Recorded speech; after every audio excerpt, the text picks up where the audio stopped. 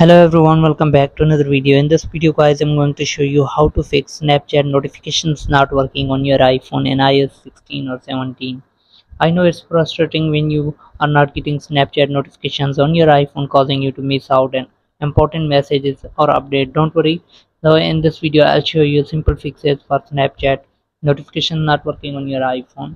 So let's get start the video. Before we start the video, hit the like button and subscribe to the channel for more upcoming videos.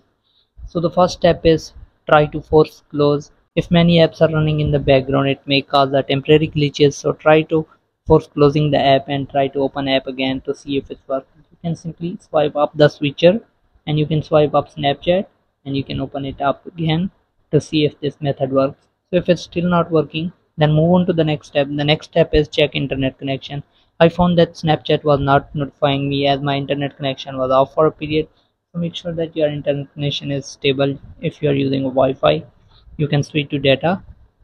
So move on to the next step. The next step is ensure Snapchat notification are enabled. Snapchat notification may not show up because the app doesn't have all the required permissions. So choose which alerts you wish to receive and ensure Snapchat notification are enabled on your iPhone. You can simply open your Snapchat. Then you can go to your profiles, click on the setting icons, right? Then you can simply scroll down, simply click on notifications. Here you will see the notifications and make sure that you enable all the notification badges. So if there are any turn off, you can just enable all of them. So make sure that notification badges are enabled next to the all options. So move on to the next step. Then the next step is enable notification from setting. You can simply go to your iPhone settings and simply scroll down until you find Snapchat and click on it. And make sure that you have allowed the notifications. Click on notification. You can turn off the time sensitive notifications and make sure that allow notification is turned on and all the lock screen and notification center are selected, and also make sure that you turn on the sound and badge.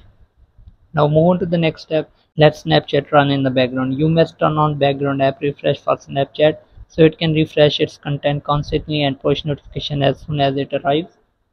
You can simply go to settings, scroll down until you find Snapchat, click on it and make sure that background app refresh is turned on. If it's turned off, you can turn it on. So once you've done this, then the next step is clear Snapchat app cache. Using app for a long time accumulate much user data which may cause glitches, so I suggest clearing cache data every once in a while. You can open Snapchat